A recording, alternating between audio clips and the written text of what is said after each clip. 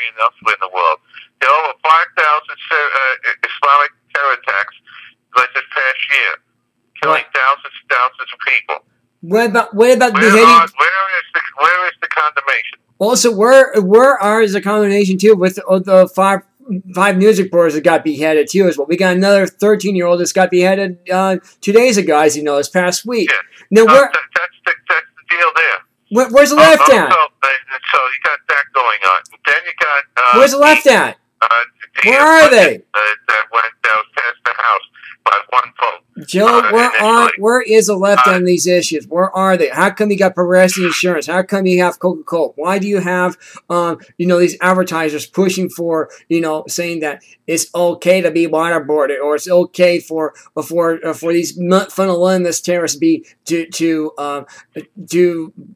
kill Americans? And these are sponsors. These are Progressive Insurance. This is Affleck. This is Geico. This is all these propaganda companies support terrorists, and nobody understands that. They don't get it. But yet 7-Eleven is doing something now. If you buy 7-Eleven product at 7-Eleven, on the receipt they give you, it gives you information on how to apply for Obamacare. Oh, nice. Oh, how lovely. I'm calling for a boycott of 7-Eleven on that, since they join forces with Obamacare. Now, I have some friends of mine, they're in malls. They have Obamacare stands in the mall where they're like a kiosk almost, where they have somebody standing there signing you up for Obamacare. Those narratives, these people, are they bonded? Are you giving out your personal information in the middle of a mall, including Social Security? You're looking to get yourself identity theft. Yeah.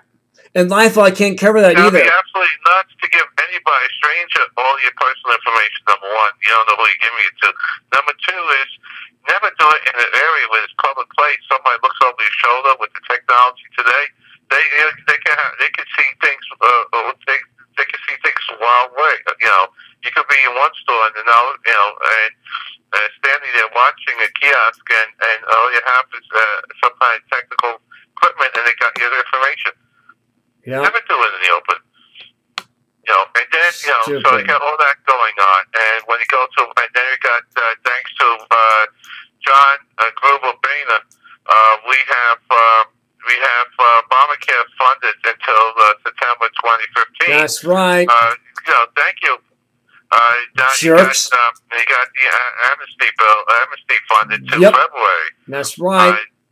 The only thing is now what we're doing is we're getting all the senators, and we're calling them up to actually do an effort to vote against the bill that passed the House. Actually, just getting. And what's unique about this is that you got both sides that hate the bill. You got Elizabeth Warren going after the bill because it eliminates part of Dodd-Frank, which is a good thing.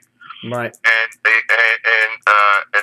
got Ted Cruz and others going after to want to make sure the bill fails because it funded Obamacare and the illegal immigration. Right. So they're getting both the progressives and the communists on the left, and the constitutionalists and the conservatives, and the founding father people like Ted Cruz on the right joining forces to try and eliminate the bill in the Senate.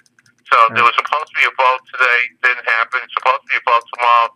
Now they're talking about Monday or Tuesday at the earliest. It may be dead on arrival. Right.